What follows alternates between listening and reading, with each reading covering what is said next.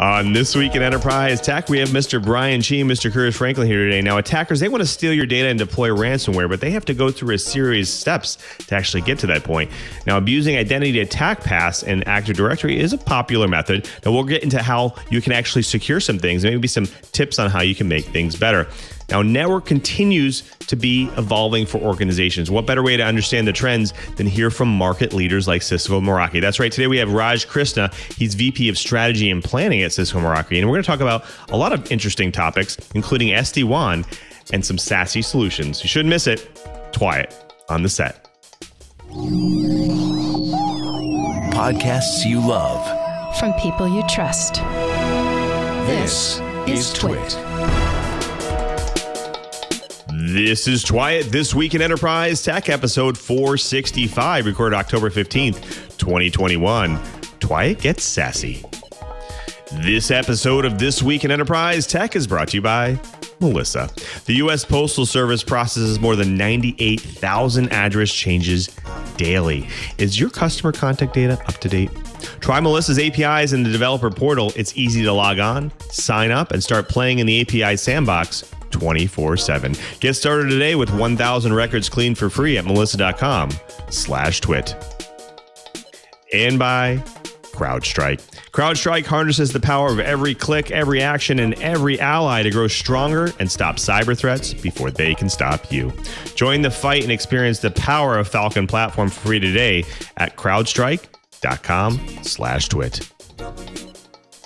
And by Nareva. Nareva is revolutionizing audio for meeting and learning spaces by making it possible to get full room microphone coverage in medium to large spaces without the cost and complexity of multi-component AV solutions. That's a revolution. Learn more at nareva.com/twit.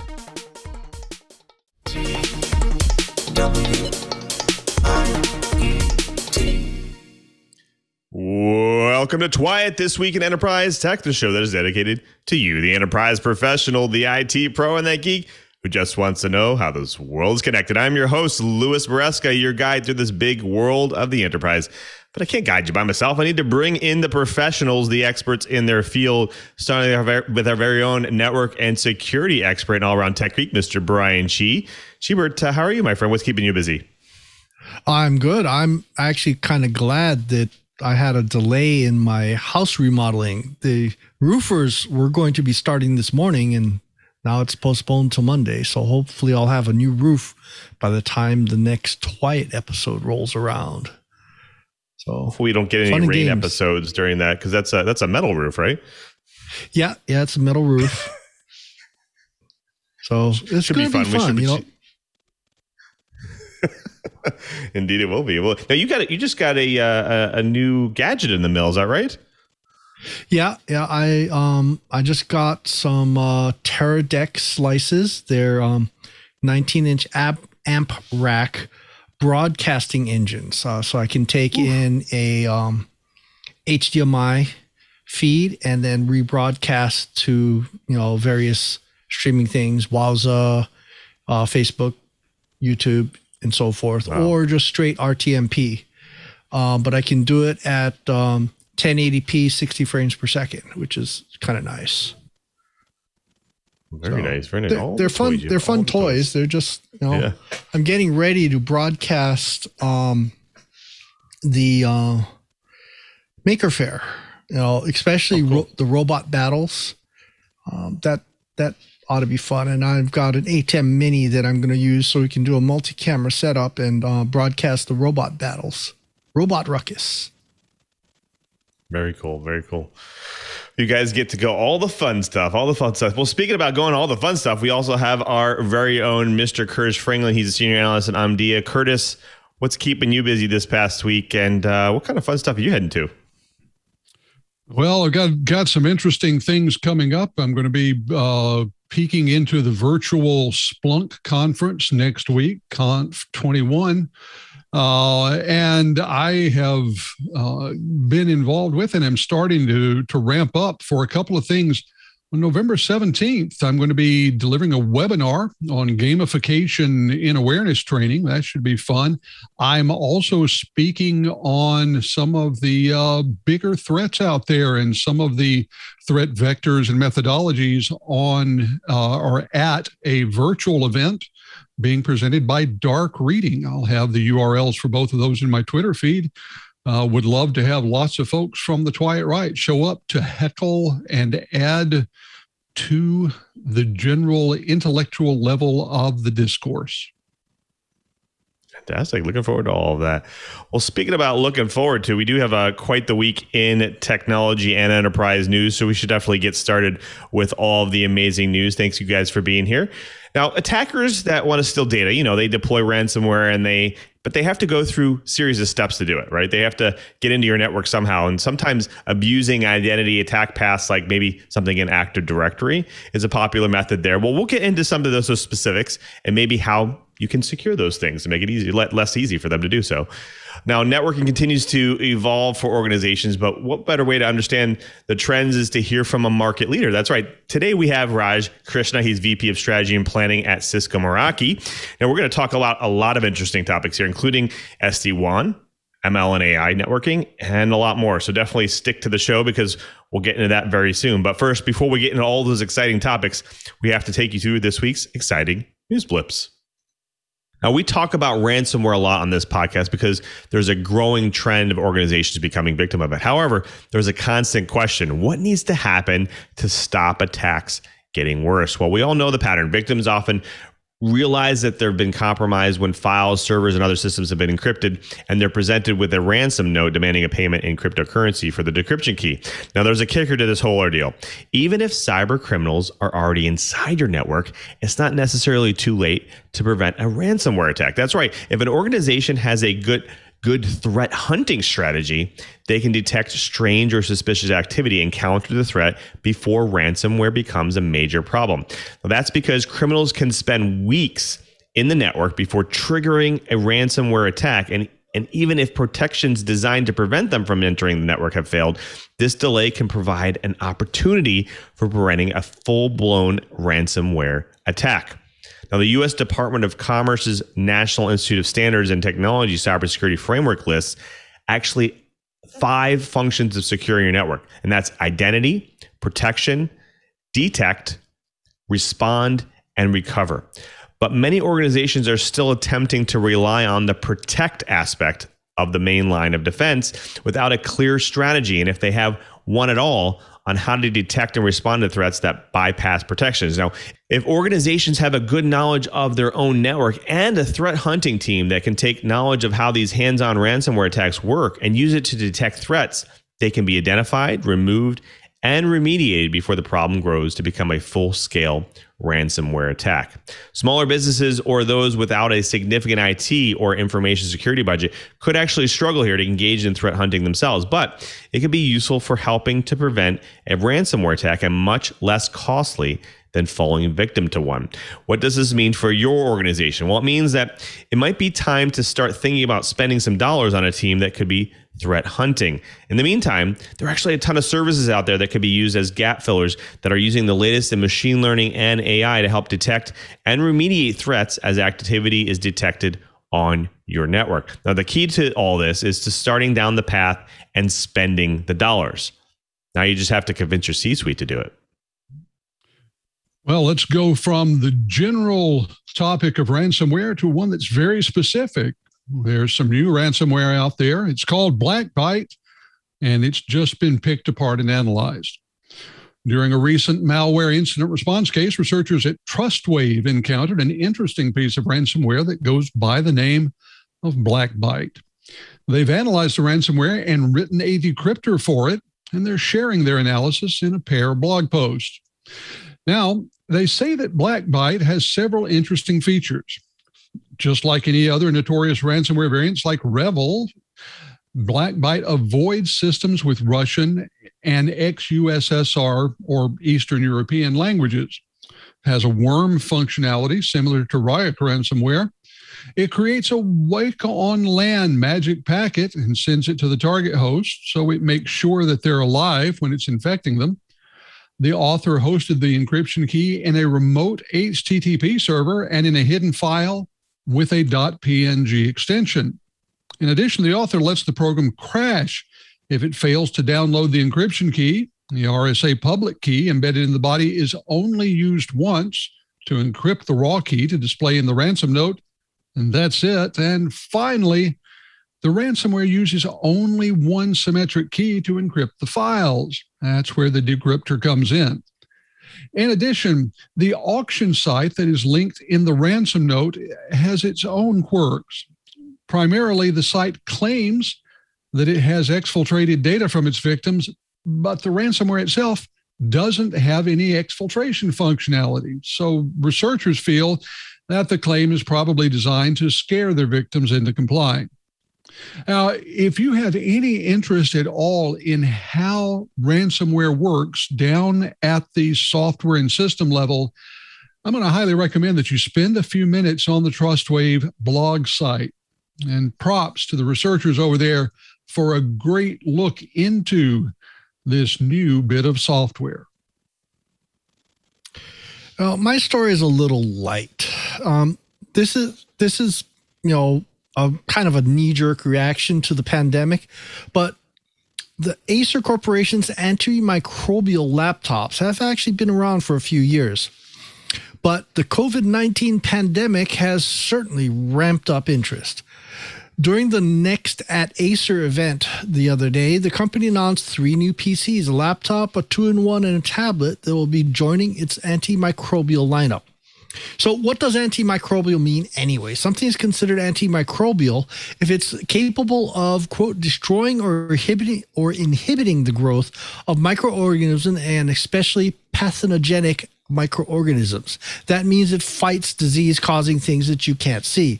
Well, Acer claims its antimicrobial 360 design, as it brands the feature, fights germs in 2 ways. First, high-touch areas such as the chassis exterior and hinge, the keyboard, the touchpad, and the fingerprint reader are coated with silver ion agent. Now, for years, researchers pointed to silver ion's ability to fight bacteria. As a more recent report published in the ACS Applied Biomaterials journal, they explained they can readily absorb to most biomolecules,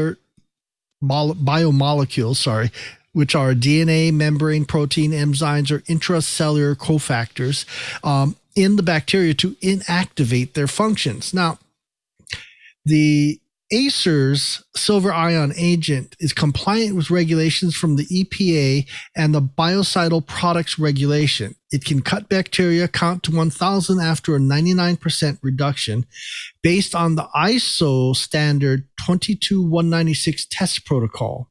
The 22196 standard specifies methods for testing the, quote, antibacterial activity of antibacterial treated plastics and other non-porous surfaces of products, unquote. Well, on a similar theme, I'd like to go to this. Some of you that have kids, especially young children, they are petri dishes and they touch everything. And so a lot of schools, especially kiddie schools, preschools and so forth, are starting to adopt antimicrobial paints. So this one happens to be from PPG. There's several other brands available. Just look for antimicrobial paints and you should be able to find a whole bunch of them. But the idea is to repaint high touch areas in schools, like bathroom doors, desktop, school desks, all that kind of good stuff, to try and reduce the amount of spread that children have a bad habit of sharing amongst each others. So I have a lot of friends that are teachers, and the politicians are pushing them to go back to doing in-person classes, but yet there's, one of my friends said, well, within a week after school started, almost 60% of her class were symptomatic. So she's more than a little nervous. So I got a sneaky hunch I'm probably going to buy a couple gallons and have it delivered to her. Thanks, Chee. Now, we talk a lot about new programs, campaigns, policies flowing through government agencies in order to enhance our cyber defense programs. What you don't hear about as if they're actually moving towards making things better. Well, we may have been given a signal on how things are actually going on inside. Now, a senior cybersecurity official at the Pentagon said that he quit because he thought it was impossible for the U.S. to compete with China on AI. Now, Nicholas Shalin joined the U.S. Air Force as his first chief software officer in August 2018. Now, he worked to equip it and the Pentagon with the most secure and advanced software available, but he quit on September 2nd. In his departing LinkedIn post, he cited the Pentagon's reluctance to make cybersecurity and AI a priority as a reason for his resignation. In fact, this is actually pretty interesting. Lots of mixed signals going on here. Now, a quote from him actually this, quote, "We have no competing fighting chance against China in 15 to 20 years. Right now, it's already a done deal. It's already over, in my opinion." He also went on to say the AI capabilities of cyber defense of some government departments were at, quote, kindergarten level. Now, something else also interesting here was that he said the U.S. national security was being compromised by Google's refusal to work with the Pentagon on AI. Now, all this is actually after we heard about how China is actually aiming to becoming the leading AI superpower by 2030. Now, you might be wondering, what is the reason that he actually left this job? Well, according to him, quote, "I am just tired of continuously chasing support and money to do my job. My office still has no billet and no funding this year and next."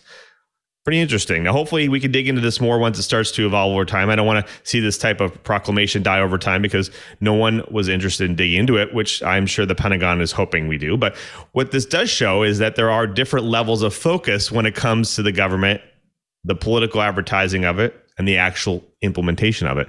Let's hope they merge one of these days. Well, folks, that does it for the blips. Next up, the bites. But before we get to the bites, we do have to thank a really great sponsor of This Week in Enterprise Tech, and that's Melissa. Now, having accurate customer data, address data is crucial for the success of your business. Now, did you know that nearly 36 million address changes were processed by the USPS in 2020? That's a lot. In fact, one of them was mine. Now, that's a huge chunk of customers you could be missing out on. Now, 30% of customer data goes bad each and every year, but Melissa can help you make sure your data is current and accurate. Now, Melissa's tools have helped businesses maintain fresh data for over 35 years, which explains why over 10,000 businesses trust the address experts. And Melissa has a renewal rate of over 92%, which is proof that the companies love Melissa, and you will too. Now, you can verify addresses, emails, phone numbers, and names in real time with Melissa. In fact, Melissa's global address verification service verifies addresses from 240 countries and territories at the point of entry. Now, tired of having duplicate customer information in your database? Well, with Melissa's data matching, you can eliminate clutter and duplicates, increase accuracy of the database, and reduce postage and mailing costs. Now, get the information that completes your customer profiles better. Add consumer demographic info to your records, such as marital status or social media handles. Now, Melissa's flexible deployment options offer different platforms to suit any preference, business size, or budget. Now, with flexible on-premise, web service, secure FTP processing, and software as a service delivery options, Melissa also has their new Lookups app on iOS and Google to search addresses, names, and more at your fingertips. Now, Melissa continually undergoes independent security audits to reinforce their commitment to data security, privacy, and compliance requirements. In fact, they're SOC 2, HIPAA, and GDPR compliant.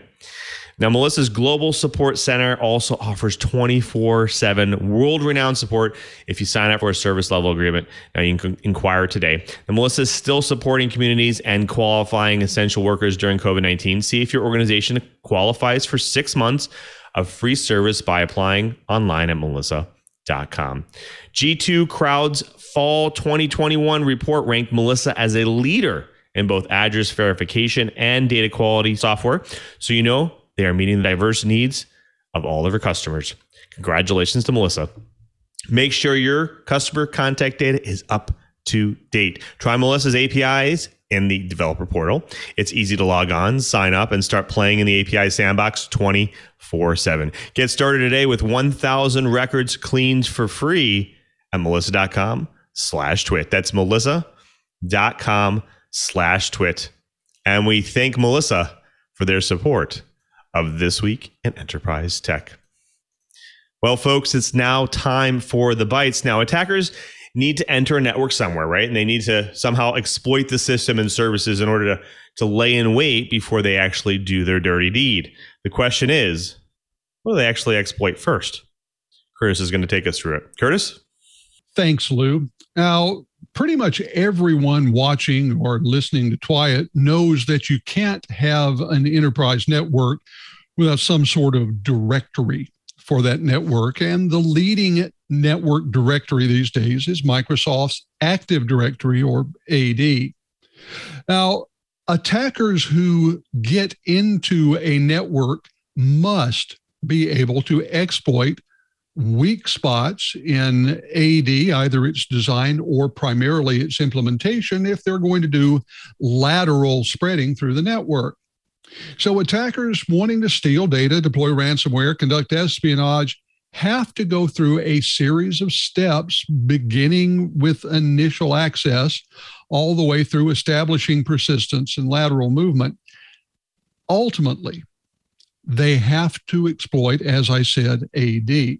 Now, securing Active Directory is non-trivial, largely because AD environments can be enormous, because they involve every user, every server, in many cases, every device on the network, as well as in modern architectures, cloud instances as well.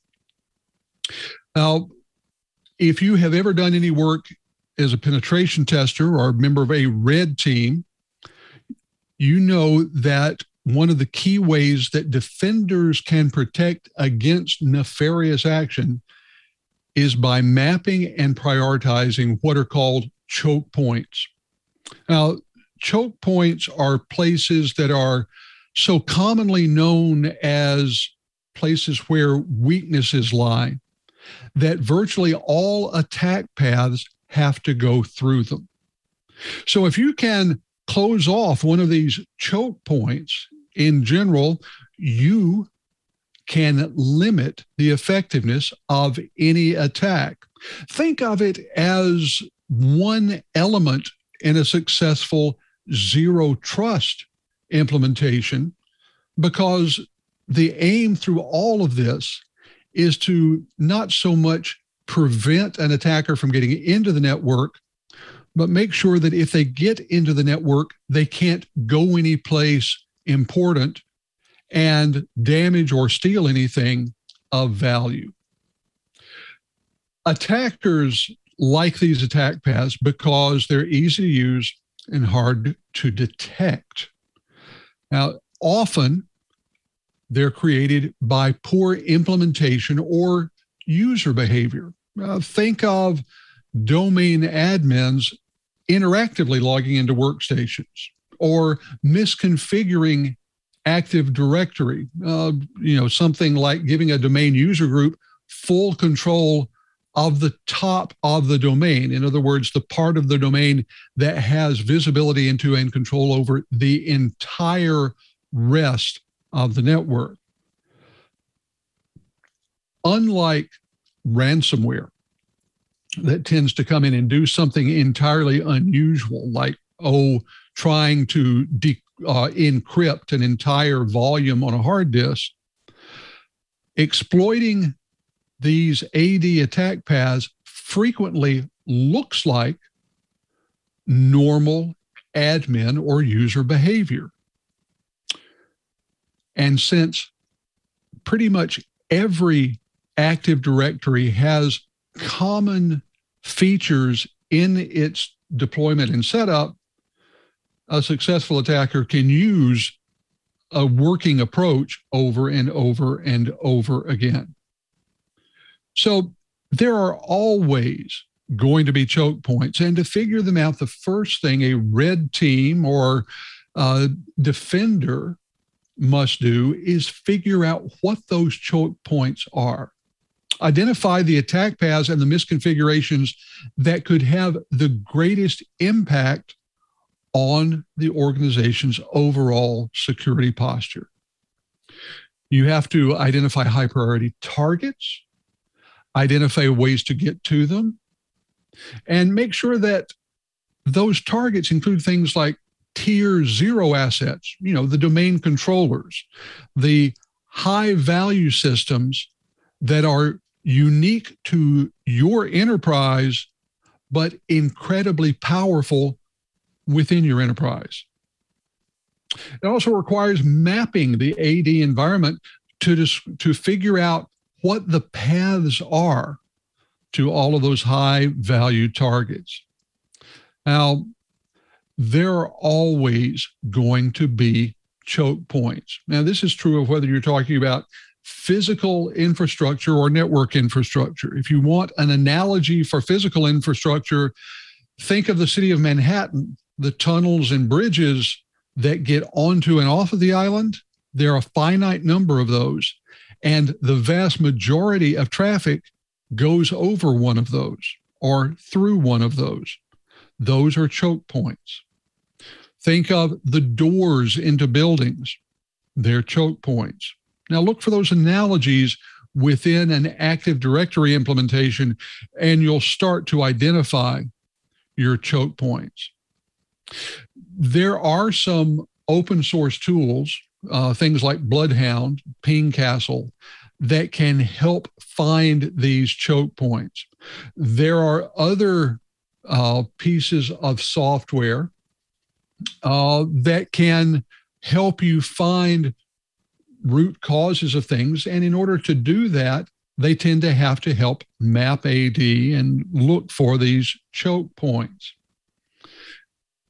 Now, I want to bring in my co-host because especially Brian is going to have lots and lots of experience in deploying these networks and knowing what the choke points are. And Cheebert, we know that especially in small and medium-sized organizations, too many times the administrators are, they're IT generalists who have had to pick up AD domain control, and they've had to learn on the fly.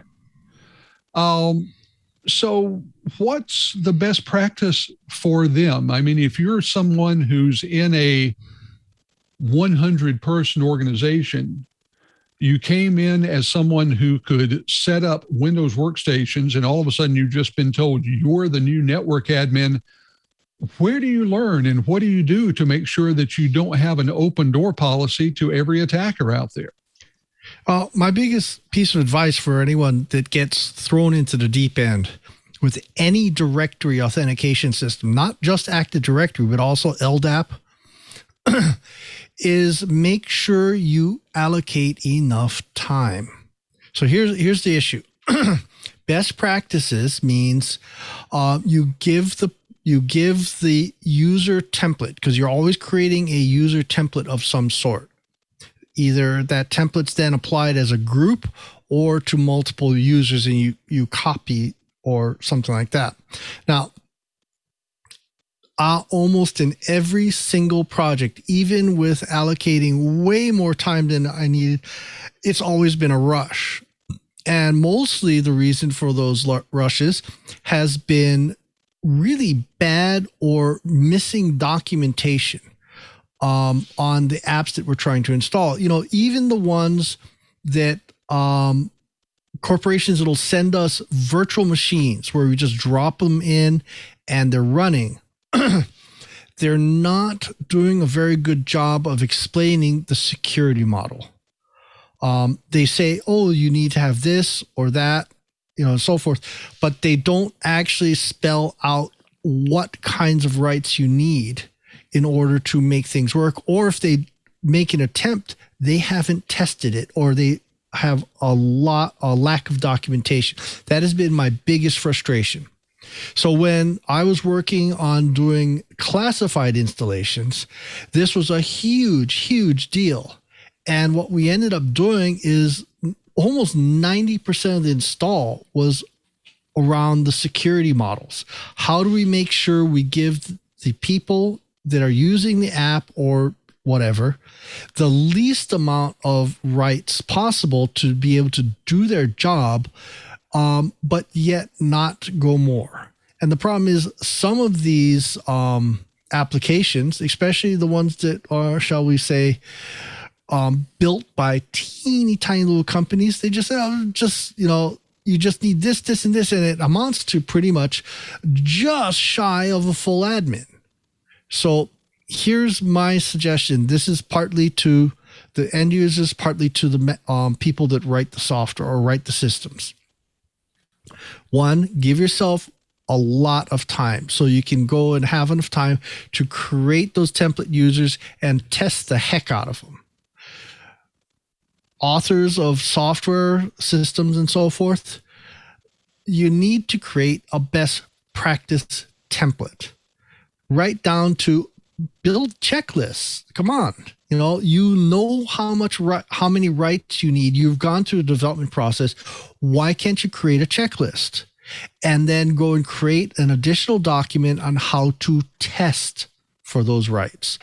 I think that's one of the biggest things missing from large scale systems. Now, I'm going to toot a little horn for Microsoft. Microsoft has a whole series of documents. They're called reviewers guides. They are spectacular. They'll go in and it's basically designed for the press so that they can go in, even if they aren't experts, they have enough background material to know why they're making the changes.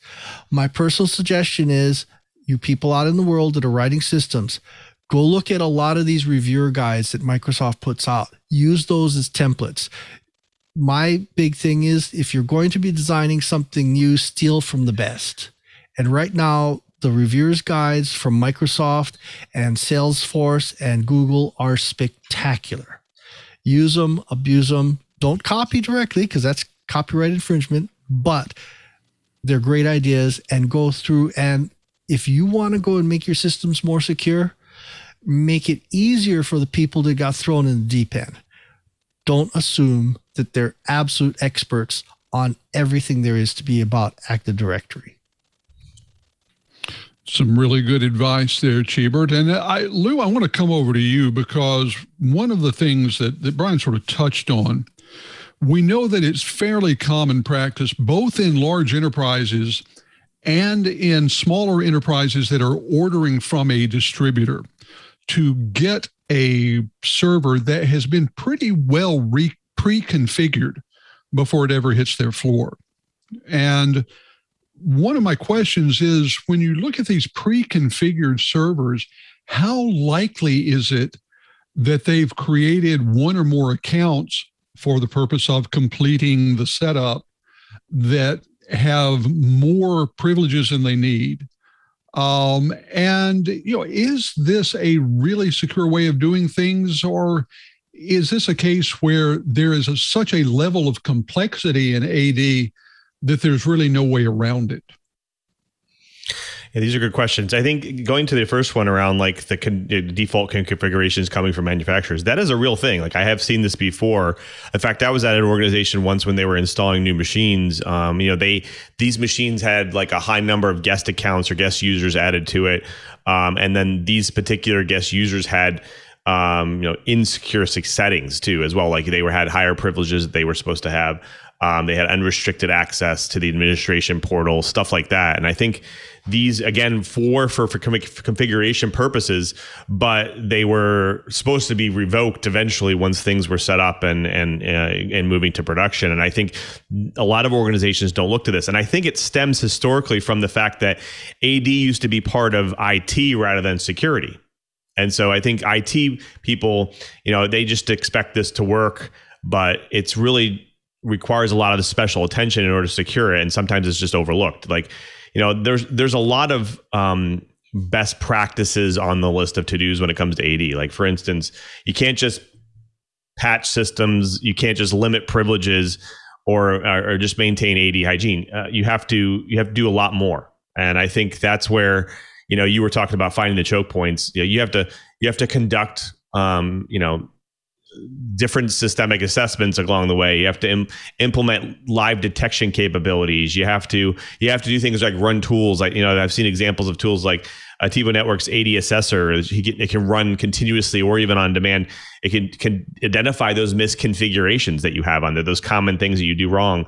Like excessive privileges or data exposure of policies and so on and so forth. So I really like the idea that you called out choke points, because that's a really important thing. But I also think that organizations need to reduce the blast radius as well. And that means that they need real-time detection of like whether privilege escalations or they need early warning systems that could limit attackers' reach. And I think that's where organizations need to pay attention to. So I think they need kind of defense on both sides.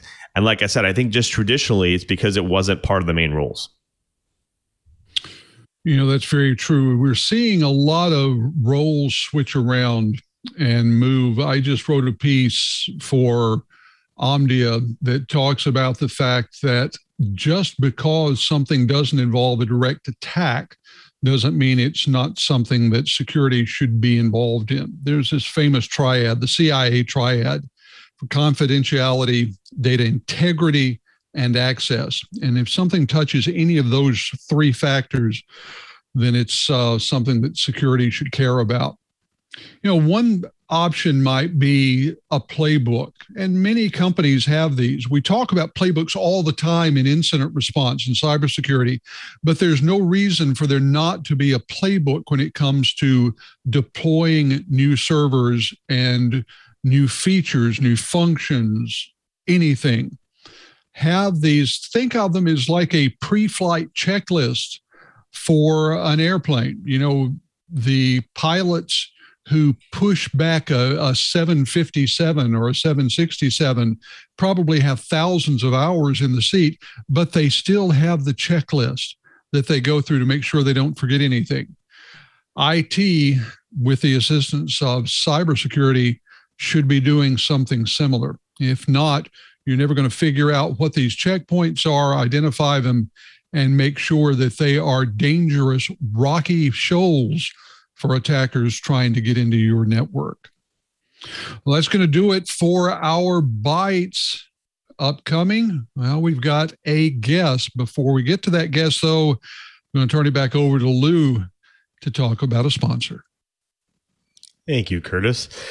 That's right, and that's CrowdStrike. Now, you've seen the headlines, and we talk about it all the time here on TWiT. Ransomware attack after ransomware attack, holding businesses hostage. It can feel like it's only a matter of time before it comes to you, and you'll have to decide, do you pay or do you lose everything? But there's a third option. That's right. What if you could defeat your adversaries before the fight even starts? Now, with CrowdStrike, you're not alone in the battle against ransomware. They have this great line. It's a secure future demands a shared defense. And there's a reason, because CrowdStrike's Falcon platform uses their threat graph powered by advanced AI to analyze behavior on your devices, servers, and cloud workloads to find the threats and stop them in their tracks. Now, we talked to CTO Michael Santonis and asked him, can you explain more about how CrowdStrike's threat graph helps to actually find threats? All the data points, the signals that we get come from the endpoints and the workloads that we have around the world. So we have an incredibly distributed network of customers from all around the world. And Threat Graph enables our platform to correlate those approximately 7 trillion endpoint-related events per week in real time. CrowdStrike is at another level when it comes to their security platform. It delivers the industry most powerful set of tools to fight today's most sophisticated cyber attacks, all delivered via the cloud through a lightweight, intelligent agent. Now, in a recent Forrester study, they found Falcon Complete really delivers. In fact, it has a 403% return on investment with 100% confidence. Now, CrowdStrike harnesses the power of every click, every action, and every ally to grow stronger and stop cyber threats before they can stop you. Now, Falcon Complete stops breaches every hour of every day through expert management, threat hunting, monitoring, and remediation, and it's backed by CrowdStrike's breach prevention warranty. Now, they don't just say it, they guarantee it for Falcon Complete managed customers who receive a warranty covering up to $1 million in the event of an actual breach. Terms and conditions apply. Gartner Magic Quadrant named CrowdStrike a leader for endpoint protection platform for 2020. 2021. Join the fight and experience the power of Falcon platform for free today at crowdstrike.com/twit. That's crowdstrike.com/twit. CrowdStrike, because what we've built together is worth defending together. And we thank CrowdStrike for their support of This Week in Enterprise Tech. Well, folks, it's my favorite part of the show. We actually get to bring in a guest to drop some knowledge on the TWiET Riot. And today we have Raj Krishna. He's VP of Strategy and Planning at Cisco Meraki. Welcome to the show, Raj. Lou, thank you for having me. It's great to be here. Absolutely. Now, we love having Cisco because as a market leader in networking, we get to hear about all the trends and the future avenues for organizations. But I want to start very general. Before we get to that, our audience loves to hear people's journeys and origin stories. Can you maybe take us through a short journey through tech and what brought you to Cisco Meraki? Yeah, Lou, I'd love to. So I started in tech a long time ago. In high school, I graduated early. I was 17 when I graduated. So I took a year off, built my first startup. That startup we built on top of Asterisk, which is an open source PBX software, essentially a call switching module that allowed people to call each other anonymously. That company was acquired when it was just about 4 or 5 people, went off to college, started my second company out of college. That company was building cellular routers. Now that company was not successful. So I decided, hey, let me try to get some experience, not in a huge company, but in a small, fast growing startup. And that's what led me to Meraki because of my experience in cellular, wireless, and in cloud technologies, because in my startup, we were proxying all of our traffic from that router through an Amazon EC2 instance. This is back in 2009, 2010. So we were very early. Because of that experience, I was a great fit for Meraki. So Meraki hired me as a product manager and was acquired about a couple of years later. And I basically grown with Meraki as a part of the Cisco family, ended up taking on all of product management for Meraki at Cisco. Now I run strategy for the Meraki division as a part of Cisco. Fantastic. Quite the journey. Now, we have a lot to talk about, and I know that there's lots of stuff that's coming up from Cisco Meraki, but in general, we've seen a lot of trends. I think over the last 3 years, a lot of organizations moving off of the traditional MPLS type connections and more to our software-defined type things. Can you maybe just take us through how you've seen things evolve over the last, let's say, 3 years or so? Definitely. So the first big trend that we're seeing in the networking space is this evolution and movement towards cloud architectures. More and more what's happening is the virtualization of traditional hardware appliances, of traditional software applications that required a customer to purchase and deploy a hardware appliance in their data center. More and more of those capabilities are moving to the cloud. In fact, this is Meraki's bread and butter. That traditional management appliance for managing your wireless networks, for managing your security architectures, we've virtualized all of that. And we've created a beautiful, elegant cloud managed interface to be able to manage all of your network. So that's the first trend, I think, is the movement towards building architectures in the cloud and moving a lot of the hardware complexity into the cloud, abstracting that away for the customer. That's the first thing. And then the second thing is this huge emphasis and focus on security and just securing our networks. Now that everything is connected, now that all of our global business is online, making sure that everything is really secure. And a lot of the things that actually we've been talking about on this show today, I thought you and the team did a great job of highlighting what are some of the top threats and how can we protect against those threats. I think that's the second big trend, is just security and being very cognizant of the fact that these are open threat vectors that we're all exposed to these days, right? You deploy the wrong IoT device on your network, you deploy the wrong camera on your network, you've now opened up a back door into your network that an attacker can leapfrog off of, and they can get access to all your data and all your devices. So that's the second big thing. And I think the third thing is this merging, is what I'll call it, of multiple different layers of the network. So I think traditionally you had a security appliance that you would deploy on premise. That security appliance would then send that traffic through your data center over a traditional VPN connection, and then that would go out to the internet. Now, what's happened, both as a result of cloud as well as a result of the pandemic that's forced us all to work from our homes, is a complete collapse of that traditional enterprise architecture. And now everybody's working from everywhere. right? You and I have our cell phones. I mean, I probably do half my job from my cell phone right here. So we're all roaming around. No one really has a security appliance in their home. So this merging of this kind of ubiquitous, always on enterprise layer and providing security for that layer and then sending all this traffic to the cloud in a very secure way, I think we're seeing this kind of evolving space, and some people call it SD-WAN, some people call it security in the cloud. The analysts are starting to call it SASE, the Secure Access Service Edge. So I think it's that collapse of the traditional enterprise routing layer, the traditional enterprise security layer, and the merging of all these things into the SASE layer. And at the highest level, it's about providing users with ubiquitous, secure, always-on internet access, even if they're not going through a traditional security appliance. So all these things are kind of converging in a really interesting, exciting way. Cisco is doing a lot of cool things. There's a lot of new cool startups that are doing some great things in this space. And I think the market is for the taking for all these new companies. Yeah, it's interesting you talked about trends. You talked a lot about some really interesting things in there. I want to kind of dig into a couple of them here. Now, as organizations tend to move to the SD-WAN space, you pointed out a couple of things. One is there's lots of challenges that go along with that. And that is the fact that SD-WAN is kind of like a network overlay. It's a fabric, and it doesn't include things like access control and security. And so you need to do things outside of that in order to protect yourself and defend your network when it comes to a cloud environment. Now, you talked about a couple of those things. What do you expect organizations will start doing to actually fill those gaps for SD-WAN? Yeah, so I think actually you're absolutely right.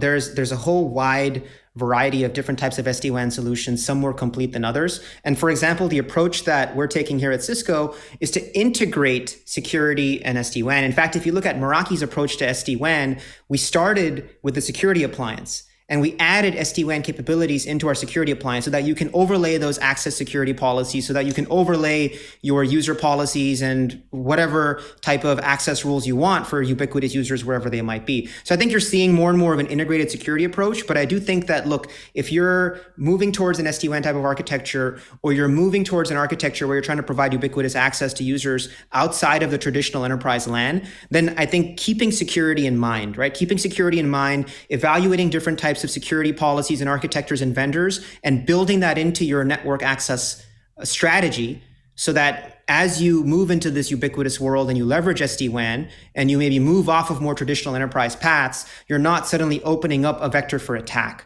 So I think just keeping security in mind and designing with security in mind, and then maybe also evaluating some of these new SD-WAN vendors that include security as a part of their offering. Now, Raj, you've been talking about this a little bit. You've alluded to this previously about the fact that SD-WAN is actually merging with security solutions like SASE to help really combine things in order to make things more secure here.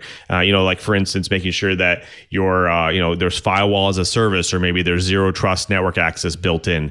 But what are some organizations doing? Are some of these vendors kind of combining all of them? Are they kind of ad hoc? Are they a la carte? Can you get it's pay for play? How does this all work? And what are organizations doing? And what are vendors doing to make this a little bit more secure? Yeah, so great question, though. I mean, it's an entire spectrum of solutions. So the very traditional way of architecting for security is you have a security appliance at your edge. That security appliance sends all of its traffic to another security appliance in the data center, and then that goes out to wherever it's going. Now, what's happening is more and more of an evolution of this, where in some cases, people are eliminating that security appliance in the data center. So the security traffic can go directly from your edge device out to the cloud. Maybe you have a split tunnel architecture where some application traffic goes out to the cloud. Let's say your consumer applications go out to the cloud, but your sensitive enterprise apps go directly to your data center. Or you can eliminate the need for that edge appliance entirely, and you can just use something like a Cisco AnyConnect VPN client on your phone. So what we're trying to solve for at Cisco is all of the above use cases. And you can actually use Cisco products, Meraki products, in some cases, additional Cisco products like AnyConnect, the Cisco security appliance portfolio. So it's a very rich set of services that we offer so that we can cater to all of the different types of options that I talked about. I think what we're seeing, though, is we're seeing more and more of an evolution towards a ubiquitous, always on, directly from your cell phone type of connected security layer. So Cisco is architecting for that because I think that's probably going to be the end state in 5 to 10 years. Right. Now, I do want to talk about one topic, and then I do want to bring my co-host back in, and that's just IoT in general, because we talk a lot about IoT on this show, and I know that it's kind of forcing enterprises to re-architect, to change the way they handle their LANs and their WANs. And there's lots of challenges that come along with it. Like, for instance, there's lots of resource challenges when it comes, like there's inadequate network resources when it comes to IoT, just because of the sheer number of them. Obviously, security being a big topic. And of course, there's lack of interoperability between the devices. What are things that have to evolve and support in order to make these things better for IoT? Well, I think just to quickly recap what you just said, because I think you said it really well, there's this huge challenge right now with IoT where more and more devices are coming online. They're coming onto the enterprise network. And in some cases, these devices are not secure. In some cases, these devices are streaming video over your networks, and they could, for example, hose your bandwidth if you're not careful. So how does an enterprise architect for this new onslaught of IoT devices? There's going to be something like 50 billion new IoT connected endpoints, I think, over the next few years, or something along those lines. I think I got the order of magnitude right. So I think there's a number of things we can do.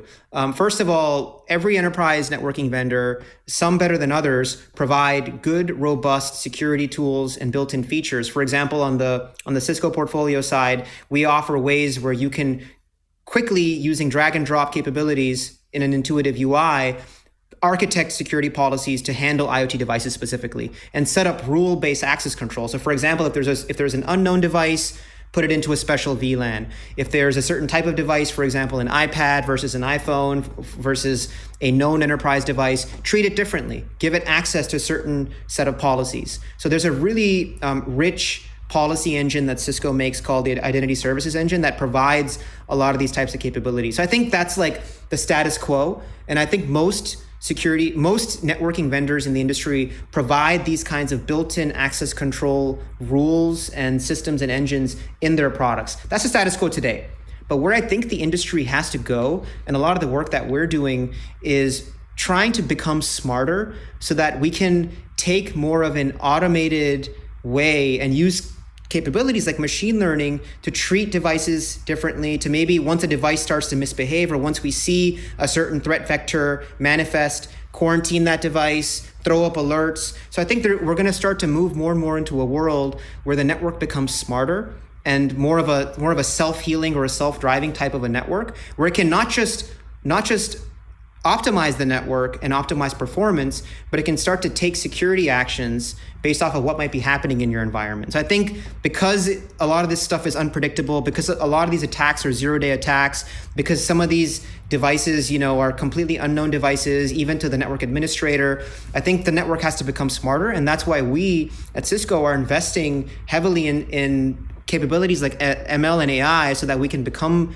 and provide a smarter approach to solving some of these sorts of problems.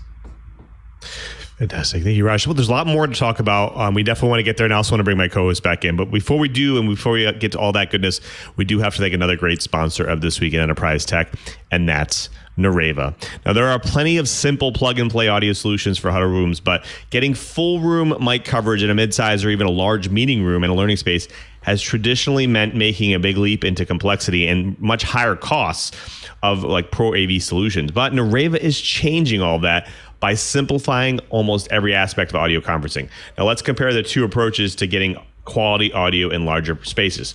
Now, purchase and installation. Think about this. Pro AV systems for mid-sized to large rooms involves multiple components, including mics and speakers installed in the ceiling or spread across the table, and lots of cables, tons of cables. Now, needs specialized technicians to determine the required components, install, and then calibrate the systems effectively. Now, it takes days for installation sometimes. Now, costs could be in the tens of thousands of dollars per room for purchase and installation. Now let's talk about Nareva Audio. Now, it provides exceptional audio for a room up to 25 by 25 feet with one integrated microphone and speaker bar. Now the two bars cover a space up to 30 by 50 feet, and installs is as simple as a DIY project. That's right. It takes about 30 minutes to install each device on the wall with 2 screws and 1 cable, and it costs a fraction of Pro AV systems. Now let's talk about mic coverage. Now for Pro AV systems, typically that means using a beam-forming mic system that may provide good pickup within the beams, but there can be diminished pickup if a talker moves outside or faces away from those beams, and it needs to be recalibrated if you rearrange the room. Now, with Noreva's microphone mist technology, you get true full room coverage, so everyone is heard no matter where they are in the room and where they move or even where they face, which is great. And a continuous auto calibration means your room is always ready. That's right. Now, one last thing, management software. Now, managing Pro AV systems can be really, really complicated. In fact, training actually may be required for IT pros just to operate the software. Noreva Console is simple, intuitive platform that lets you easily monitor, manage, adjust, and scale your fleet of systems from anywhere. No training required. The question is, which approach will you choose? Learn more at noreva.com/twit. That's NUREVA.com/twit.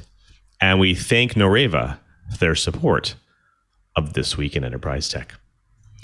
Well, folks, we've been talking with Raj Krishna. He's the VP of Strategy and Planning at Cisco Meraki. Lots to talk about here about software-defined networking, lots of different topics going on here. But we do want to bring my co-hosts back in because they want to talk about some interesting topics that they've found in the industry. I want to start with Curtis. Curtis? Thanks very much. Well, one of the things that I want to talk about has to do with all of these remote workers and the very broadly distributed edge that we're all dealing with right now. I noticed that one of the things that Meraki is including as part of its infrastructure kit is the VPN. And I'm curious about this because you have a lot of companies that are now advertising access methods that they say are beyond the VPN or VPN-less. Do you think that VPNs are still a valuable part of a remote access toolkit, or is it something that's just a historical legacy and we're really in the process of moving past them? So Curtis, I think it's a little bit of both. I mean, I think it depends on what you mean by VPN, because you're right, some vendors are saying, look, VPN is dead, VPN is a thing of the past. But if you look at what they're doing, what some of these vendors are doing, they have a VPN-like tunnel, right? So I think tunneling, if you want to call it in a more general way, at the end of the day, even if you eliminate the need for a hardware appliance at the edge and all you have is a cell phone, and that cell phone is sending traffic, if you want to filter that traffic, then you need to establish a tunnel from that device to wherever it's going. So even if that tunnel is not using a traditional VPN technology, that tunnel is hopefully an encrypted tunnel and it's sending traffic somewhere that's being filtered. So I think VPN maybe is a slightly antiquated term, and whatever you want to call this new term, SASE, or you want to call it filtering, or you want to call it the new edge architecture. But I think the need to basically take traffic and filter it, I think will always be there, right? Because we want our traffic to be secure and we want our users to be able to access their networks from wherever they are. So again, here at Cisco, there's a number of different capabilities that we provide. Everything from a hardware appliance, for the campus, for the branch. We also make a nice little sleek, very cheap device called our Z3 device, and that's built specifically for people's homes. It's a teleworker device. And that, again, is a piece of hardware, VPN technology, that'll create an encrypted tunnel. So if you want to have that hardware device, you can have it. If you want to have an AnyConnect software client on your phone, and that'll create a software VPN tunnel back to wherever you want to send it, either to a security appliance that Cisco has or a third-party security appliance or directly to the cloud, that's possible also. So, it's kind of a matter of terminology, but I think to answer your question at a high level, the need for a VPN style of a service, I think will always be there. But the way that it is being delivered, the encryption methods are changing, the style is changing, the need for hardware is changing, but that need to provide a filtering service for the enterprise traffic will always be there. Okay, and when you were talking about that, you mentioned a small device that you would make available that is intended for home users. Now, home users have been in the minds of people in IT over the last, say, 20 months, much more than they were in the past. And one of my questions, there are many companies out there that are now looking at having to take the extraordinary step of even managing their employees' home networks in order to ensure security. You mentioned the edge device that you have available. Do you think that is something that could be deployed as an alternative to try to and fully manage the employee's home network? Absolutely. In fact, right now, we actually looked at the data when the pandemic hit, and we saw a massive spike in two things. The first spike that we saw was a usage of our client VPN technology. So what is that technology? It's the ability to use either the built-in VPN software that comes bundled with iOS and Android, or you can deploy a client VPN agent that Cisco makes, and using that client VPN software to connect back to a centralized security appliance. So we saw a massive spike in users. And in fact, what we did was we saw not only a massive spike in users, but we saw a massive spike in support cases that were related to people trying to configure this capability. So we went in and we reoriented the way that page was designed. It was a really cool cross UX PM engineering exercise that we ran through, and we saw the support load drop. So that was the first spike that we saw. And then the second spike that we saw was a huge surge in demand for exactly the device that you're talking about, which is this cute little teleworker device that we make. It's called the Meraki Z3. In fact, it sold out once the pandemic hit, and we had to make a whole heck of a lot more of them. And it's this nice little VPN box that also has integrated wireless. And it also has some integrated switch ports as well. So this nice little device, it's very affordable. And we saw customers, that had, let's say, 1,000 remote users or 10,000 remote users. They would buy 10,000 of them. And then they would ship one to every site. And the beauty of a cloud managed architecture like Meraki is you can push out a policy, you can push out a config change. It goes to all these sites, and you can set up all your VPN tunnels with just a couple of clicks. So we saw a massive surge in demand for this teleworker Z3 device. It is just one of the many ways that you can manage your workers remotely effectively at scale. Another example for you is if let's say you don't want to deploy hardware in every single person's home because it can be expensive, or it can take some time.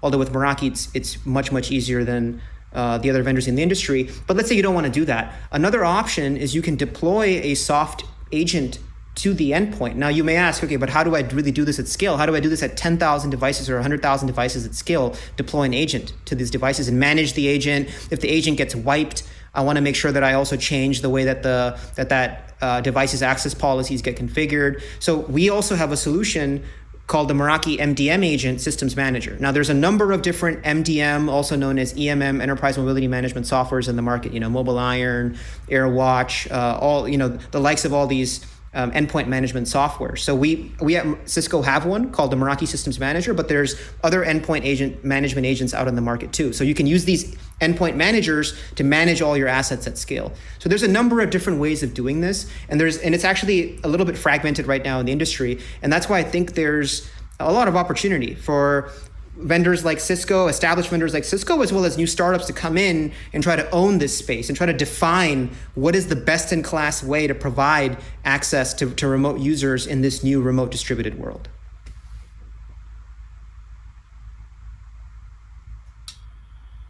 Chee. So I've been knocking around a while, and one of the things that I heard a similar message about securing the endpoint, securing all the connections within the enterprise, was a huge push called 802.1x port authentication. Was that a building block for what you folks are doing, or is SASE just a lot further down the line? Because 802.1x supplicants are available in just about every modern operating system. Yeah, so 802.1x, I would say, is one of the fundamental building blocks of user authentication, right? Authenticating a user's credentials, making sure that this person is who they say that they are. But I think it is just one of the many tools. If you want to really do packet by packet inspection, you want to make sure that you're catching malware, spyware, ransomware, that you're catching injected iframes or whatever number of threat vectors that exist. then 802.1x is not sufficient on its own, right? You need the ability to actually inspect packet by packet. And that's where I think 802.1x, it's a built-in feature, for example, in our wireless, in our switching portfolio. And it is very much like one of, I would say, the table stakes things that IT administrators should look at. But it's not the only thing, right? And I think it all depends on like how sensitive are your applications, what type of access are you trying to provide to users when they're remotely out in the field, and then supplementing things like 802.1x with additional capability. I mean, I'll give you another example, right? WPA3. It's a relatively new encryption standard on Wi-Fi networks. It basically raises the bar for how heavily you're encrypting something and how difficult it becomes to decrypt something. Now, WPA3 on its own, sure, if you just use it on its own and you're connecting to a local LAN network, it's probably pretty good. But do you want to supplement that if that user is now if that device is connecting beyond the LAN to a sensitive application in the cloud and they're sending sensitive traffic, right? Because that link that is being sent, or that data that's being sent over that link, may be an unencrypted link beyond just the LAN, right? So depending on the type of application and where the traffic is going and who the user is, I think there's a number of different tools. 802.1x is one of them, WPA3 is one of them, but it kind of depends on how end-to-end of an approach do you need and how sensitive is the application and the user that you're trying to secure. Great question. Great question. So I do want to jump quite slightly into a different topic really quick because we're running a little bit low on time. Now, Cisco has slightly shifted their strategy over the last couple of years. We've seen a greater spend actually on Meraki products and services than any other area. We've seen actually quite a bit of increase there. What message is this sending that Cisco's sending here? Well, it's just that the cloud is the future, right? I mean, if you look at deploying, the need for deploying wireless routing, now known as SD-WAN, which is just a fancy way of saying routing, right? Switching, endpoints, like the needs to deploy these capabilities and architectures is not going down, right? In fact, we're more and more reliant on networking. We're more and more reliant on communicating. I mean, even if you think about non-enterprise uses, right? We watch all of our movies online. We communicate with all of our relatives online. Heck, the only reason why I've stayed sane during the pandemic is because I'm able to communicate with my parents over a weekly Zoom call that we have. So the need for networking is not going down, but the way that you can deliver networking architectures at scale and the way that you can manage those architectures in a secure and intelligent way, and getting more analytics so that you understand how are people using your networks, and creating turnkey tools so that people can quickly and effectively architect policies that say, okay, I want to block Netflix traffic on my corporate network between 8 a.m. and 5 p.m. Just as one very simple example. I mean, there's like 1,000 examples like that, right? Of different types of policies, and empowering IT administrators to be able to set up these types of rules and scale these rules and do this at a very large scale. That is the beauty of a product like Meraki, right? It's taking that traditional way of architecting networks and it's supercharging it. Because what we're doing is we're taking as much of the management complexity, which was traditionally in appliances, which was traditionally in CLI, which was traditionally in a very complex set of steps you have to take, and we're putting it all in the cloud, and we're painting it with a very nice, intuitive, easy to use user interface. And that user interface will save you time, it'll save you money, and it'll let you build the most powerful networks possible to achieve the use cases that we're talking about. So I think if you think about just cloud and what it is and the types of benefits that it can drive, it can allow you to architect the most powerful networks out there in the easiest way possible. And this is why Meraki is continuing to be a business that's on fire. It's continuing to grow very, very quickly. It's one of the fastest growing parts, not just of Cisco, but just in the market in general, if you think about the networking market in general. So I think it's because of the fundamental fact that you can architect networks and you can do it in a secure, quick, easy, seamless, and fun way for cheaper, right? And who wouldn't want that? Right. Well, thank you, Raj. Unfortunately, all good things must come to an end. Thank you so much for being here. Really do appreciate it. But we do want to give you a chance to tell the folks at home where they can find out more about Cisco Meraki and maybe how they can get started, how they can get involved and learn about more. Yeah, definitely. So if you go to Meraki.com, Meraki.com, a lot of information about our products is available. We have the easiest to use free trial program in the industry. So if you want to try out one of our wireless access points, you want to try out one of our switches, just try it. It's a no obligation, no commitment trial, and just try the product for yourself. Sometimes people come to me and they ask, well, you're saying a lot of cool, fancy things and, power to you, but how can I really trust you? And I say, don't trust me, actually, because every vendor now is talking about AI, ML, cloud. They're all using buzzwords. They're all foaming at the mouth. What I say is, look, just try the products for yourself and try them. If you want to try Meraki alongside some of our competitors, please do. And try them if you're an enterprise and a multi-site POC, proof of concept. And that's where you will see the product shine. That's where you'll see the cloud shine, the UI, UX shine. So Meraki.com is where you can learn more. And we look forward to hearing from you. Thank you, Raj. Well, folks, you've done it again. You sat through another hour of the best dang enterprise podcast in the universe. So definitely tune your podcatcher to TWiET. I do want to thank everyone who makes this show possible, especially to my co-hosts. I want to start with our very own Mr. Brian Chee. Cheebert, what's going on for you in the coming weeks, and where can people find you? I am actually getting ready to start doing planning, big push for planning for Maker Faire Orlando. And that's going to be a lot of fun. I'm out, and Burke has been talking to me in the background about a really cool portable case that he built for Leo that holds an ATEM mini video mixer in it. So I might build one if I can afford it.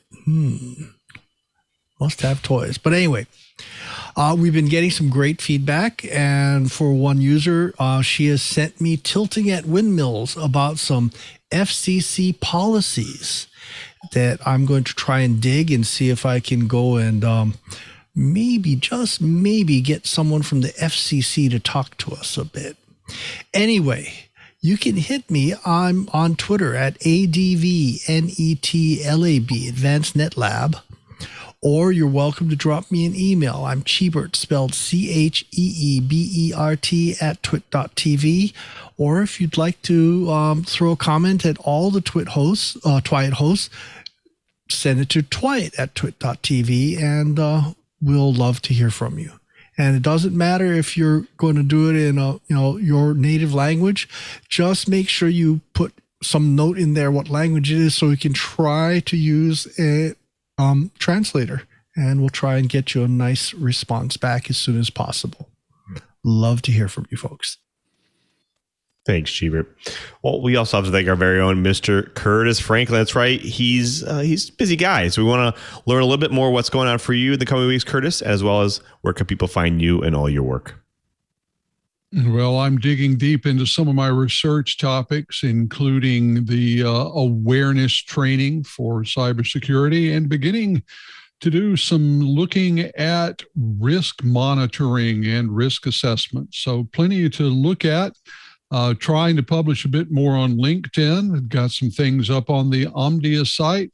So please follow my Twitter at KG4GWA.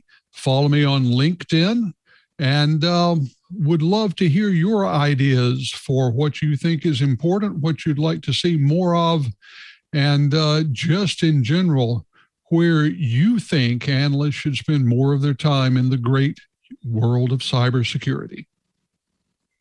Thank you, Curtis.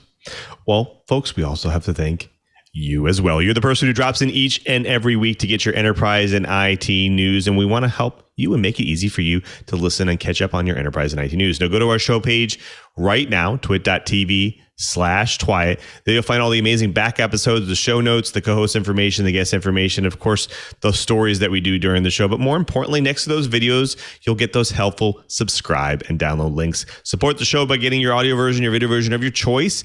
Listen on any one of your devices or any one of your podcast applications, because we're on all of them. So definitely support the show and subscribe. Plus, you may have also heard, that's right, Club TWiT. It's a members-only ad-free podcast service with a bonus TWiT Plus feed that you can't get anywhere else. Some great content on there. I saw a really great interview with Steve Gibson on there recently. It's only $7 per month. And one of my favorite things, as well as that TWiT Plus feed, is also the exclusive access to the members only Discord channel. We have some great characters in there, some great discussions, some after hours discussions, really fun and interesting topics in there. So definitely check that out and be part of it. Join Club TWiT and be part of the movement. Go to twit.tv/TWiET.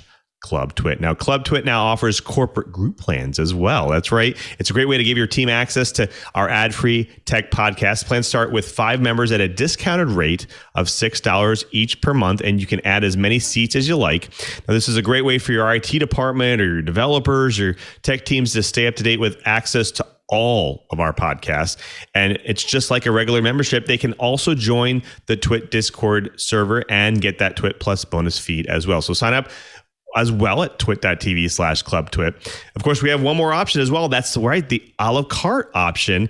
And TWiT has actually partnered with Apple Podcasts to make it so you can pick those individual shows for ad-free viewing. Single show subscriptions with Apple Podcasts are only $2.99 per month per show. So lots of options for you.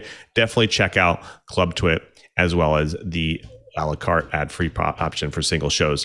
Now, after you subscribe, impress your friends, your family members, your coworkers with the gift of TWiET, because we talk a lot about fun tech topics on the show, and I guarantee they will find it fun and interesting as well. So definitely share it with them, get them to subscribe. Now, after you're subscribed, and if you're available Friday, right now, 1:30 p.m. Pacific time, we do the show live. That's right, twit.tv/live.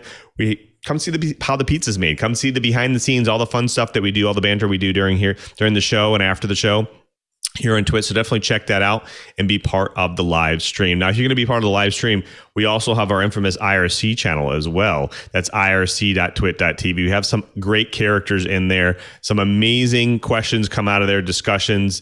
I sometimes laugh during the show on mute because of some of the stuff that happens in there. So definitely join our IRC channel as well. It's a really great place to gain feedback as well. So definitely check that out and be part of that as well. Now, definitely hit me up on twitter.com/LouMM. I post all my enterprise tidbits there, but also I like to get direct messages from people like you, get some show ideas, have some good conversations, and really just talk tech. So check that out. I posted a little bit about how I needed some caffeine today because today was one of those days, but TGIF for sure. Of course, also, if you want to learn a little bit more what I do at my Microsoft or my normal work week, you can always check out developers.microsoft.com/office. There we post all the latest and greatest ways you can customize your Office solutions to make it more productive for you and your organization. Definitely check out Office Script. It's the latest and greatest ways you can change your Excel spreadsheets and actually create automated macros and automated scripts online for your organization, be able to share it with everybody and actually customize those solutions. So really check out Office Script. It's a really cool feature that we've just built. I want to thank everyone who makes this show possible because we really couldn't do this show without them. Especially thank you to Leo and Lisa. They continue to support us each and every week, and we couldn't do this show without them. So thank you for all their support over the years. I also want to thank all the engineers and the staff at TWiT. They're what makes this show possible. I also want to thank one more time Mr. Brian Chee, because he's not only our co-host, but he's also our tireless producer as well. He's dual jobs here. He does all the bookings and the plannings for the show, and we really couldn't do it without him. So thank you, Cheebert, for all your support. And also, before we sign out, I do want to thank our editor, Mr. Victor B. He makes us look good after the fact. So thank you, Victor. As well as our TD for today, Mr. Ant Pruitt. He's a very talented guy, and he has a fabulous show called Hands On Photography. And what's going on for you this week? And what's going on in Hands On Photography? Well, Mr. Lou, pretty big week. This was episode 100 of Hands-On Photography, and I was able to sit down with Seth Miranda, an amazing special effects photographer, and we just sat down and chatted. It was a lot of fun and pretty loose and just a great conversation. But I also recorded some bonus stuff, so if you're a Club TWiT member, we got a nice bit of a horror story, a photography horror story in our Club TWiT feed that's going out here. Actually, it's already out now, so go check that out too. Good stuff. People love to hear the good, the bad, and the ugly. So that sounds good to me. Thank you, Ann. Well, until next time, I'm Louis Maresca, just reminding you, if you want to know what's going on in the enterprise, just keep TWiET.